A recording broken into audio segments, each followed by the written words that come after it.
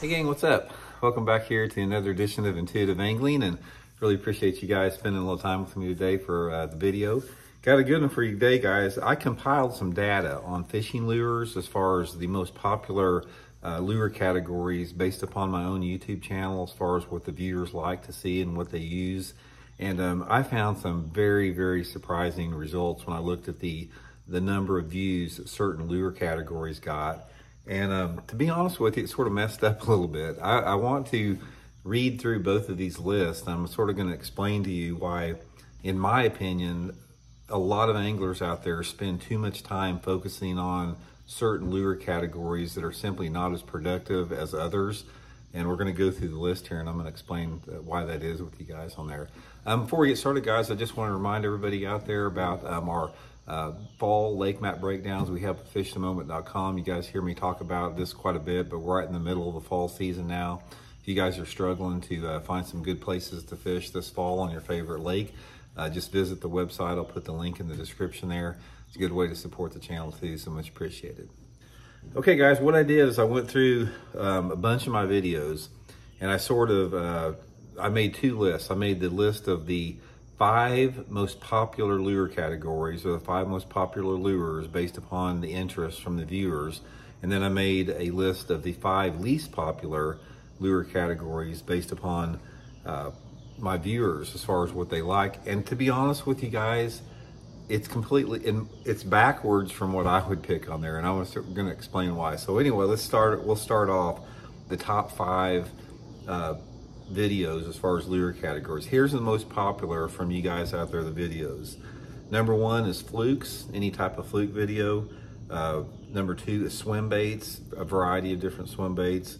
Number 3 is floating worms. Number 4 is Ned rigs.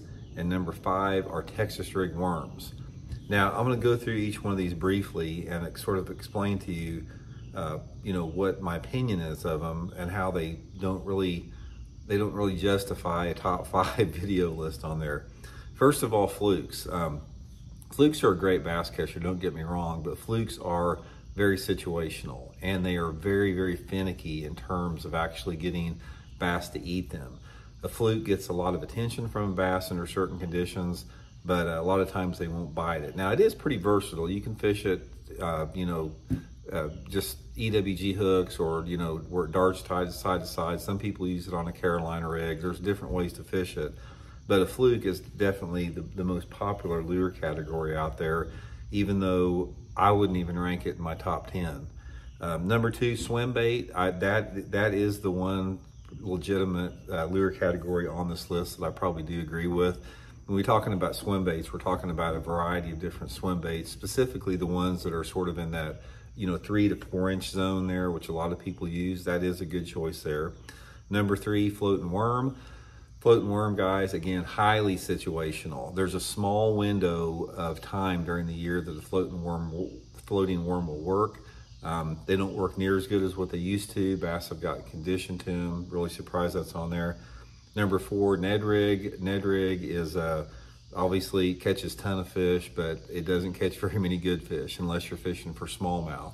Most of the time, if you're fishing a Ned rig and you're not in a smallmouth factory, you're going to be catching smaller fish out there. And the last one, Texas rig worms. Obviously, Texas rig worms are a great bait. That probably sort of justifies a place on there. Although Texas rig worms, most situations, there's usually a better choice than a Texas rig worm, although there are some situations, but those are the top 5. Now, the least 5 popular lures out there, number 1 was jigs. I don't understand this at all, guys. Jigs being the least popular, one of the least popular video lure categories. Guys, jigs are freaking awesome. And it doesn't matter what type of jig, football head jig, flipping and pitching jig, finesse jig, whatever. Jigs are fish catching baits, and they catch big fish. For whatever reason, I do not know why people are not interested in jig videos, because they're a freaking awesome bait, and you should get interested in jig videos. Number 2 is crankbaits. Ranks right up there with jigs. Excuse me. Guys, crankbaits get no traction hardly on the videos. If I do a crankbait video, I don't care if it's a deep diver, medium diver, square bill, whatever, very little attention to crankbaits. Again, I do not understand this. A crankbait, I put a crankbait definitely in the top 3 bass catchers of all time. You know, they catch fish 12 months out of the year. They catch numbers, they catch big ones. Crankbait is a awesome lure. It amazes me that a crankbait is the least of the top 5 least popular, and you got a dang floating worm that beats out a crankbait. Number 3 is a spinnerbait. Same deal, guys. Spinnerbaits are awesome lures. They are a little bit more situational than they used to be, although a spinnerbait catches the biggest fish in the lake. Spinnerbaits are big fish lures. They work in a diversity of conditions. They've been around a long time. Maybe the newness have wore off of them, but spinnerbait again would be on the other side for me. Number 4 is a glide bait. I can sort of understand glide bait a little bit. Glide bait is, for the most part, guys, glide baits are sort of like eye candy a little bit. They look great. People are fascinated by glide baits, but when it comes down to the reality of them, not many people fish them and throw them, and that's why probably they're on the least popular video lure categories, because even though people think they're cool, they just don't fish them because they can't catch many fish on them because they don't commit to them. And number 5, and this is another one I don't understand with the jig, is creature baits. Creature baits like a Z-Hog, a beaver, that type of stuff, nobody watches them. Guys, I do not understand.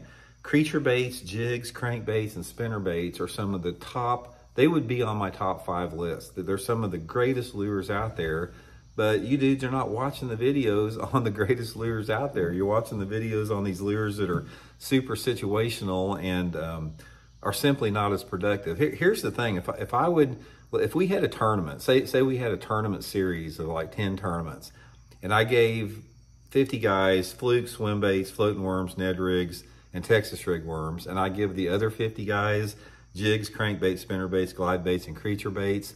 Guys, the guys on the video topics that are least popular would kick anybody's butt. I don't care.